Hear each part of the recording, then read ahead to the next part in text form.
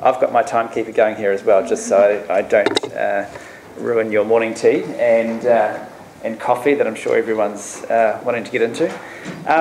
Firstly, I just wanted to say thank you to Narissa and to Mark for having me along here today. When we did catch up, was that 5-6 weeks ago, and have a chat, I probably had verbal diarrhea around because I was just incredibly excited that people were wanting to speak to me about this area and around how we can build capability and build employability into the academic pathway. So it's sort of exactly what I love to talk about. I've deliberately not done slides today because I wanted to have this quite conversational. So what I plan to do is to sort of talk for maybe 10-15 minutes, just share some insights and some perspectives, and then I want to sort of open it up to the floor and hear and be challenged on different things. I'm more than happy for that because I sit in a very different space, but I'm very open and understanding to the area that you're working in. So please just hand up, yell out, anything. Don't feel like you can't put a perspective across or that you want to sort of ask me on. So who am I and what am I doing here? I've been in the youth careers and employment space for probably just under 10 years now. It was quite scary when I was writing some notes on the plane when I was counting on my hand when I started this, and then I got to the end of the other hand and it was, heck, I am getting a bit older. But it's been something that I've been very passionate about from a young age, and it's not something just from a employment point of view for me, but it's also about in my wider life that I've been very involved in. So I started out on a farm in the Waikato. I went to a state public school, and then I went off to Victoria University and did my Bachelor of Law and Bachelor of Accountancy down there. And then when I finished up down there, I went through and did some professional training. So I did my CA and got admitted to the bar. It's my only academic career to date. I say so far because who knows, there is a chance I'll come back and do some more. But from an employment perspective alongside that, my employment career started off as an underage employee at my parents' farm, and what now they probably refer to as slave labour, out there feeding out to stock, and then also we had an orchard, so we ran the orchard shop. So from a very young age, I was out there talking with people, working with people, and what I didn't quite realise back then was how that actually has shaped my career to date and will continue to shape it. From there, I became a petroleum transfer technician, as I refer to it, at the high school. And then while at university, I did a variety of customer service jobs, basically, from bars to cafes to working in clothing retail outlets. Then in my university holidays, I always worked as well. So I'd go back to the farm, not so much work, we'd sold the farm by then, and then I did a whole host of things, from drain laying to roofing to all those other things that had absolutely nothing related to my degree base. And at the time I thought that was a bit strange, looking back at it when I was preparing for this. But actually again, all of those different things shaped my employability and capability for my chosen pathway. My first and only real job I've ever had that was associated to what I've done academically was I worked at PricewaterhouseCoopers, PwC. So I joined them after university in their corporate tax practice and worked for them for nearly 4 years. And that was the first time that I'd actually done something that was connected to what I'd just spent 5 years at university studying, and my passion when I was at school as well. And then when I finished up at PwC, I did something, I don't know, is it the coffee run order? Sorry guys, we're busy. So then from there we set up a business, a social enterprise, helping young kids think about career pathways. And probably born out of my own feeling from coming from a rural area and not realising what the different opportunities I had out there when I left university. I had no idea I could have gone into a bank, into accounting and finance role. I had no idea I could go into a Fonterra when we were farmers. I had no understanding of that. And I think what I also didn't realise then is that that pathway, I'd gone through and joined PwC because that's what I thought I should be doing, and that's what everybody else was doing. And they had the best presentations back then on campus, and they'd take us out, and which those things are probably changing now, around socialising, and then we go, wow, we want to work. This is great. I can travel the world. But I didn't quite realise that based on who I was and what I was interested in around what the different pathways were actually out there. So we set up an online platform for it. So over the last 7 years, 6-7 years of running that, we've worked with about 200 companies across New Zealand and actually helped them with their attraction and selection of talent, which I call future leaders, emerging talent, your graduate talent into those roles. And alongside that, we've done a lot of work around supporting what that employability piece looks like. So the likes of First Foundation, Outward Bound, I helped set up the Te Patoa program around Marion Pacifica Pathway for graduates, Teach First NZ and others. So we've quite ingrained in it in the graduate area. And I think what that's done for us is it gives us a really strong understanding of not only what employers are wanting and what they're expecting, but also the student side of it as well, around how we need to best prepare these students for the world of work. And that sort of intersection, I think, as you rightfully said, Mark, before, between the employability and how do we build a work-ready young person, and then how we make sure we balance that with ensuring we can, what I refer to as academic enrichment, so how we can sort of enrich these young people in a way that they can have the best chance of succeeding in the future. So yeah, I know a bit about grads and I know a bit about what the employers are. So I think today, when I sort of finish up, please just hammer me on any of these different areas of what is happening out there in the world of work. But I thought I'd just share some thoughts with you around the employability piece in particular. And I probably sat in, I think it was a room here or close to here, probably 3 or 4 years ago when there was an international forum hosted. And the key purpose of that forum was talking about graduate employability. And there's a whole bunch of global leaders that were here. And what I spoke about was the purpose of tertiary education. And I said, is it around academic enrichment or is it about employability? And sometimes if he's put an employer hat on, I'll sit there and go, well, it's only about employability because I want somebody who can walk in the door and start the job tomorrow and that can just get on with it, which isn't right, because there's an onus on them as well. But then there's also on the other side of it is that are we putting too much emphasis or are the students putting too much emphasis on ensuring that they are the best of the best that they can be in terms of their academic profile? And I think they're not mutually exclusive. They need to be considered very closely together. And I think from my perspective, where I see the tertiary education sector not working cohesively is around actually realising that both of those things, if we get both of those parts nailed together, it's actually, the world's your oyster, and I think the talent that you'll be producing and getting out there will be the top of the pile. It's not one or the other, they are absolutely connected. So what I think about how do we try and embrace that and be part of the solution rather than part of the problem of actually pushing one area over another. So we do a lot of research and stats and we actually build programs for companies now. So I thought I'd just quickly talk to you about what actually from an employer's perspective around what they're doing in that selection piece. So if between Next Step and the University Career Services teams across the universities, they're promoting out what pathways are available for young talent. Then it gets through to a selection piece.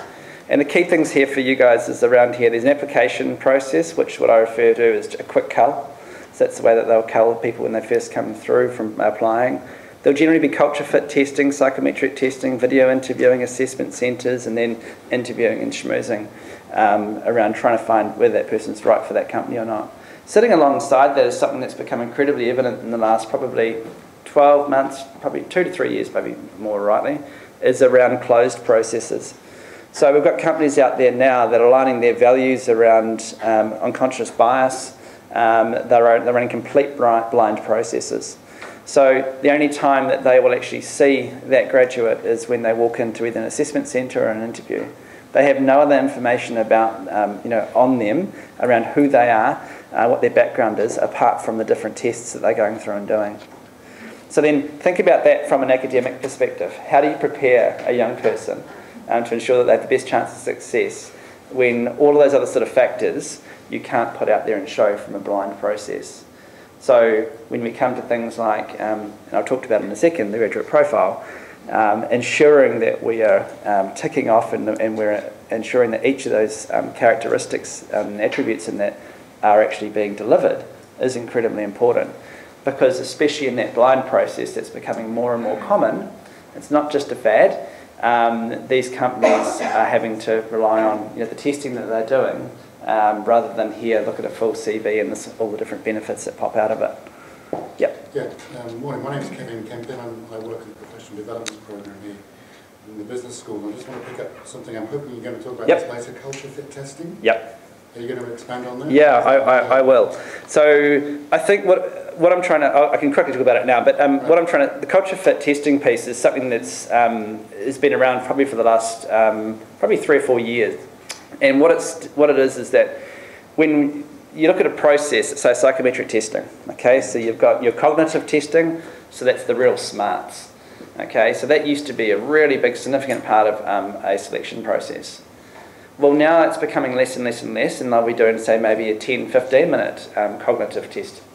Because they're, in particular for Auckland, where you guys are lucky, is that you tend to churn out the best talent anyway.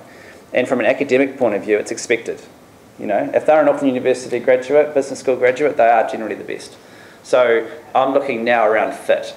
So the culture fit that they're looking at there is around, what kind of person are they? Are they going to be able to be a team player with us? Are they going to be able to communicate? Are they going to be able to think differently? Are they going to be able to really have that integrity and resilience and things like that? So they're all key things that, when you look through your graduate profile, sit there. And they'll ask certain questions. If you're walking into a magazine store and there's, what kind of magazine will you pick up? Or are you the sort of person that will get up in the morning and go for a run? Or flick on the TV to get updated on the news? Or, are you more likely to go and join the social sports team at work or make sure you just get in an extra hour? So those are the kinds of ways that they test that. It's not scientific, which is a bit scary for me, but it's just one of a suite of tools that they tend to use. So if I look at the graduate profile, and I think about this alongside what employers are wanting, it closely mirrors it. So you think about developing specialist skills, critical thinking, problem solving, communication, demonstrating integrity, independence, and being socially aware. That's how I've sort of paraphrased them. And I put that alongside what the top things graduate employers are looking for. Number 1 is communication skills. Number 2 is teamwork, ability to be able to work in a team. Number 3 is your academic ability. So think about rankings that are sitting there. 4 is critical thinking. 5 is drive and ambition. And that's a huge one that employers are talking to us about now. What is the drive and ambition of these young ones? What are they wanting to do? Problem solving. 6, social propensity. So basically social awareness. And then 8, which I think is probably my favourite, and I'd probably put at the top of the list, is common sense.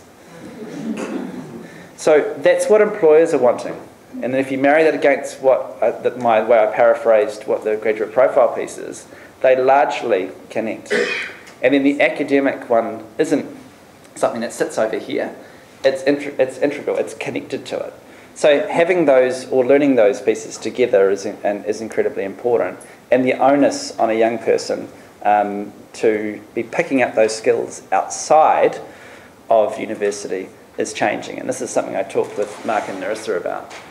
So if I look at the common things that a young person has when they're accepted into a graduate role outside of academics. Number 1 is part-time work, and it's about 90%. This is the success chances of getting into a full-time graduate role. What does the other part of their life look like? So about 85–90% is around part-time work. About 60% are involved in some kind of sport or cultural activity. Okay, so you're thinking about back to those attributes again around communication, around teamwork, and team working skills. Third one there is around their personal strengths and resilience. So are they actually, resilient young people? Those are sort of the top three things that are there. Then there's sort of wider things that, have they been travelling? Have they, are they a worldly person? Have they lived away from home? So, those are some of the things that that are jumping out around what are individuals sort of doing. But some of those things, what individuals are doing, is being put under quite great strain at the moment, because the academic needs are increasing and increasing. I just think about even over my time, when my older brother went through university, and doing a double major was huge back then. And then when I went through, it was sort of standard that everyone did a double degree. And then it just sort of continues, and then you've got your grade point averages that have that are really that basically are that selection process for employers that are there, and then the pressure just builds and builds and builds, and then at what cost? And the cost has been, am I involved in a part-time job or work? Am I involved in something extracurricular? Am I out there in the community and volunteering or supporting? That's become at the cost of actually ensuring we get this, the academics right. But if you're sitting here and looking at employers, they're spending absolute megabucks trying to assess the non-academic component of someone coming into a job. They're spending huge money. The testing companies, they are spending $10, $20, $30, $40 per test per person. And if you sit there and extrapolate that out, and you're getting 500 or 1,000 applications, it's a business we probably all should be involved in. There's big money that's there. Then they run these huge assessment centres. Why are they doing all this? They're doing it to try and find the right fit. They know the grades averages are fine. The degree basis is fine, great, got that. But they're spending a huge amount of time, effort and money on this area here. Just think from an institution point of view, if we start to get, really demonstrated and show or measure what that graduate profile looks like. When somebody, I went back through my old emails and I couldn't find who it was. Someone was doing a PhD program here at the university, and they came and spoke to me about 5 years ago and said, here's the graduate profile I'm reviewing it as part of my PhD project. And I'd never seen a graduate profile before in my life. So then I jumped on and just to see, did we have one of these at Victoria University? And I did the same thing yesterday as well, just to double check, because yours has been pretty outdated, and it's a heck of a lot further on than where it was, or more simple to understand. But I jumped on, and no disrespect to Vic, it was pretty woeful when I looked at it. And I thought, how are we holding these to account, and how are we incorporating these into our academic pathway when they're so integral to a young person, getting into a job or actually having a successful career? So, yeah, to Narissa and Mark's credit, coming and speaking to me, it was just like, yeah, hallelujah, yes, I'm all over this, and I think it's incredibly important. And employers will walk in and say, we want kids that are more work ready. And you guys are going, oh, for God's sake, we've got all this stuff to teach them. We've got all of these academic courses that are there, and then we've got to make sure they've got to hit certain levels, and we're completely overworked as it is to try and actually get just the academic piece done. Someone else needs to deal with that, so the employers need to deal with that. And the employers are going, no, whatever. No. They're using a university student, and if I put my old accountant hat on, as a risk profile play. They're de-risking themselves by hiring a university student versus hiring a school leaver or someone from a polytech or an institute of technology, i.e. because you're teaching them to a higher level, and generally their standard of intellect should be at a higher level. So when they're going through a selection process, it's easier to have a university student come through. So I talk to companies across New Zealand, and I won't name them, but they shouldn't be hiring university graduates at all. But they do it because it's the talent. They might only stay 2 years, versus if they'd hired a polytech student when they might have actually stayed 5 years or 10 years, but it's the right kind of fit for their business. But it's de-risking themselves, because that person can start, they can learn quickly, and they can do the job. But is it going to be what they need longer term? Maybe not. So you know, I think from your point of view, there's a significant opportunity, I think, to be able to build those skills better into what your pathway is that you're delivering. It's not one or the other, it's putting them together. So back... Sorry, just a question around equity. And I think, you know, what you're saying, you know, resonates very well with the experience of certainly of my kids going for jobs and things. But what concerns me is the equity issue around the non-academic components and how students from disadvantaged families just don't have the capacity to do those aspects because they've got family responsibilities and therefore the advantage become more advantaged and the disadvantage more disadvantaged. Yeah, it's a really good point, and I think of you know, I've been involved with First Foundation, which is the whole purpose of that scheme is around how we try and get underprivileged young people that have that first in family at tertiary education. And it's no different to work we're doing with Te Patoa around how we can try and help get people from universities into a pathway. I'm fine. Can you hear me all right, everyone? Yeah, that's fine. Thank you. Answering to your point, it's all about how you're packaging a person up effectively for a role. Now, employers aren't stupid. You know, that the story of somebody who has a part-time job, then they're caring for their siblings at home, and of course they're having to bring money through the door to help help the family live. They might not be involved in sports teams and those kind of things, but they generally will tend to be involved with their local community or church. But it doesn't matter what it is. It's not a matter if you have to play for a university sports club. It's just around how we can help these young people package up the experiences that they're going through or that they've had, and then how the different characteristics that come out of that, or attributes that come out of that, they can be done in a whole lot of different ways.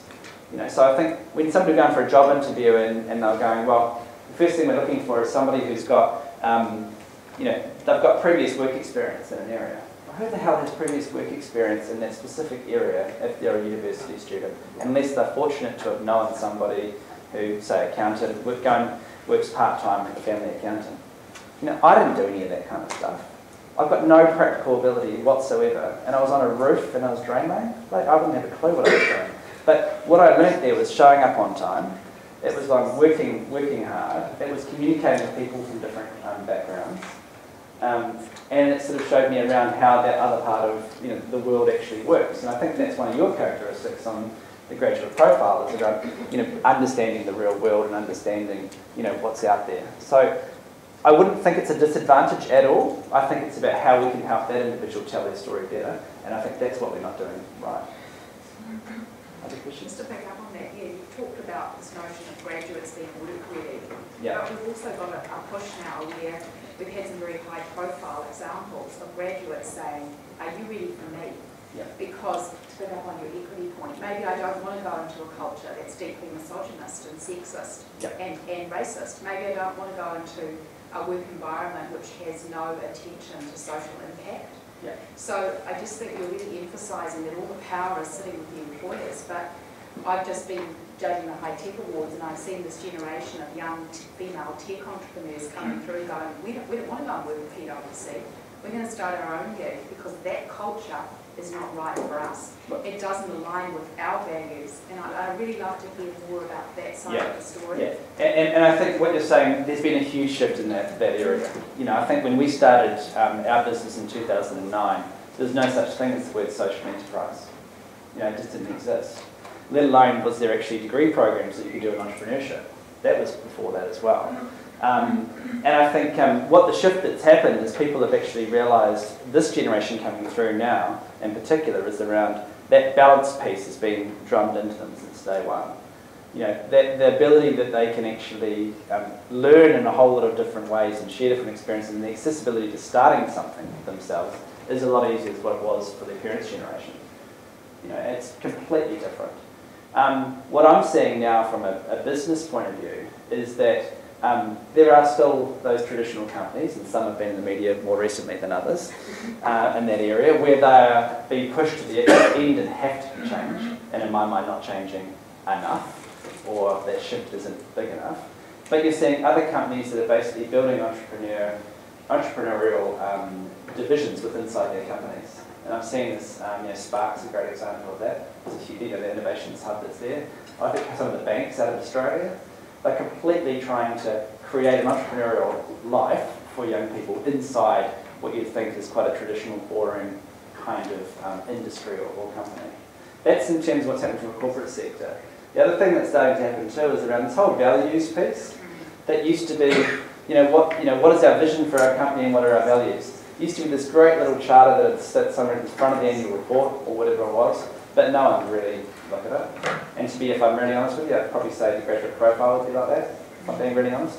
It's this great document that a lot of work's gone into, but it's just been over here. But then now people are being held to account a lot more. Well, you're saying you're this kind of employee, what the hell are you actually doing? You're not actually acting like this. And that turn, and I think the last, I'd say, 18 months probably, even 12 to 18 months, with some things that have happened globally and even locally here, people just aren't standing for that anymore. Your other piece that you talked about around the whole people that aren't going for a traditional pathway, say into university, and instead of going into entrepreneurial employment or doing something themselves, the characteristics, the attributes are as important for that pathway for a young person as it is if they're going into a company. So, I don't think that changes the conversation around the importance of having strong academics alongside, strong employability attributes. And it's not one or the other, because you're going to need them in anything you're doing. And I'd say the work that I'm doing since I left a real job has been much more important, those characteristics, than what having, being a CA or lawyer as I was. Sorry, there's a question here. You talked about helping New Zealand companies attract and select. Yeah. On the other side, I was talking to accounting students yesterday and talking about mega trends, talking about how the world of work is changing. And the students said, so what does that mean for us? Because we too, just like what you were saying, are so drilled on joining one of the accounting firms. Well, maybe that's not where we should be going. What do you say to them? It's changed. I think when I went through into that pathway, they were accounting firms. Now they're consulting firms. So they're becoming a heck of a lot more broad of where their revenue base is coming from. The whole industry, accounting specific, is completely changing. So I think my wife's an accountant too. Probably one of the best things to come out of my career at PwC. All above board too, guys. We've just set her up as a virtual FD at home. So she's picked up half a dozen clients, and now she's working virtually for these different companies while she's looking after a little one. Now that, and to the point from the lady that just talked before, the ability to get fulfillment from your employment doesn't have to be with a corporate organisation anymore. So I think from your point of view, how you're teaching these students and showing that you don't have to go to there to get to there, there's a whole lot of different ways to get to achieve what your goal is now. So I'd say if you can find an organisation that fits your values and what you're wanting to be doing, the kinds of work that they're doing, so often these students that I see aren't asking the tough questions of employers around who are your clients, what actually are you doing with those clients, as opposed to where is your office, oh geez, that's a nice building in a nice sort of area, and high level, who are those clients? Oh, we work for Fonterra, or we work for Goodman Fielder, or whoever else, because they can all pretty much say that in some way they're connected to these organisations. So I think building awareness about what they can do with their what they've studied is actually probably as important. That's all. As part of the application process, a quick cut, would they... Sorry, it's probably me being a little bit non-PC about that. No, the quick cut, would they tell the students who've got C's and B's? No. I think this is a big misconception that's out there. I said fit is everything. Okay, now? So the fit for the company. So you might have somebody that's got a straight A, it's not what the company is wanting, because it doesn't actually fit for them. And I can remember on campus, and I used to even to hear, with the employer and saying, oh, come work for us. And, oh, don't worry about the grades, it's all right, don't worry, it's fine. And then some people go, oh, yeah, whatever, they're going to need to have an A to get through or whatever it looks like. the money that these companies are spending now on trying to understand who an individual is outside of their academic transcript. That's after the quick. Yeah, it is important. But what they're trying to do then is they're asking particular questions of somebody up front. So if I be really honest, what it used to be like was, where have you studied? Because there was an unconscious bias around particular institutions. You know, I studied law at Victoria and I was 10 minutes away from Waikato University. I'll leave that. And then, but then would that have actually changed my ability to be a good lawyer or not? Probably not, but it was a perception piece. So the next thing there used to be around citizenship status. Huge. And employers would just go, it's just too hard basket. And that used to be around, are they New Zealand citizen or permanent resident? And then it got even worse than that. And it was, I'd say, racist. These companies would then go through and say, well, I don't actually, that last name doesn't look like a Kiwi last name. Cool. Out. I'm being quite honest here. All of that stuff is changing because we did a piece of research last year which we talked about international students. So people identified themselves as an international student, but that were actually New Zealand citizens and permanent residents. And it was about 75–80%. So no more, and this is what we educate employers, no more can you go and try and do a quick cull based on someone's last name because you're probably going to get it wrong now because they're probably born and bred second or third generation New Zealander. So I think of some things that I was going to finish on, which I might just jump to now, just giving it timing, which was around looking at some of those other environmental factors that are out there that are challenging us being able to succeed in this area. And one of them for me is around the ever-changing demographic of our institutions. So in terms of, which is actually, how do we embrace that? From our international student mix with our New Zealand student mix. So if we're saying we want to get much more into around really strong group work, project-based work, and then you've got, you know, how does that actually work practically? Where communication, English might not be first languages amongst even your own students that are sitting here in class. The issue probably I know with Auckland University in particular is most people start home. You know, so if I'm going to Otago, it's very unlikely that I'm from Dunedin. So how that person or individual is developing, you know, just by going somewhere different, but a lot of Auckland University students are just from here. How does it work? So what else do they need to be doing? Then I looked around technology and how you're using technology from a teaching perspective. And what is, it's not sort of downsides, but what are the other things you need to think about alongside that? So if we're doing online learning or we're doing online tutorials, things like that, how is that actually affecting the person's ability to demonstrate teamwork and develop teamwork skills and communication skills when we're using and harnessing them online a lot more? And and then again, what I said earlier on around the importance around ensuring academic excellence, and does that come at the cost of employability skills? Is there any other sort of questions before I just wrap up? No other burning questions? When you were talking about employers, yes. are they professional employers actually? All. Although generally tend to be major employers. So that'll be any sector. So from engineering firms to your law firms, to your Fonterras, FMCG market, the whole works. That'll be it. So they tend to be people. If you look at New Zealand market, you have graduate programs, which really there isn't that many, if you're really honest about it. Then you have graduate roles, which is what I'd say you'd go into at, say, a Becker, or a PwC, or a Bell Gully. Or you have entry-level roles that a graduate could do, which tends to be probably 80% of the market here in New Zealand. We are quite unsophisticated in terms of that graduate structure by comparison to, say, the US, UK, or Australia. And the vast reason for that is purely we just don't have the numbers and the investment into significant programs when you've only got maybe 10, 15, 20 people versus other countries where they've got hundreds is hard to make. And then do you think all those traits you talked about that employers often correspond to SMEs? SMEs? Yeah. Absolutely. Absolutely. The biggest issue with SMEs is that you've got the person who's doing the hiring, that's the main person doing the work in that company as well, then they're having to manage that staff. And their issue they find that they have is around, hey, how do they go out and get the people? But then secondly, how do they ensure that they can actually help develop them when they're trying to do so many other things? Which is why you tend to see them that they either go, oh, it's just too hard, I'll find someone who's had them for a year or two, then I'll poach them. So an experienced grad is what I'd probably call those. Or they're missing out, and I think actually the latter is probably, there's a huge opportunity there that we should be engaging with SME businesses better that we're not doing. That's on us as well as everyone. One last question, anywhere out there?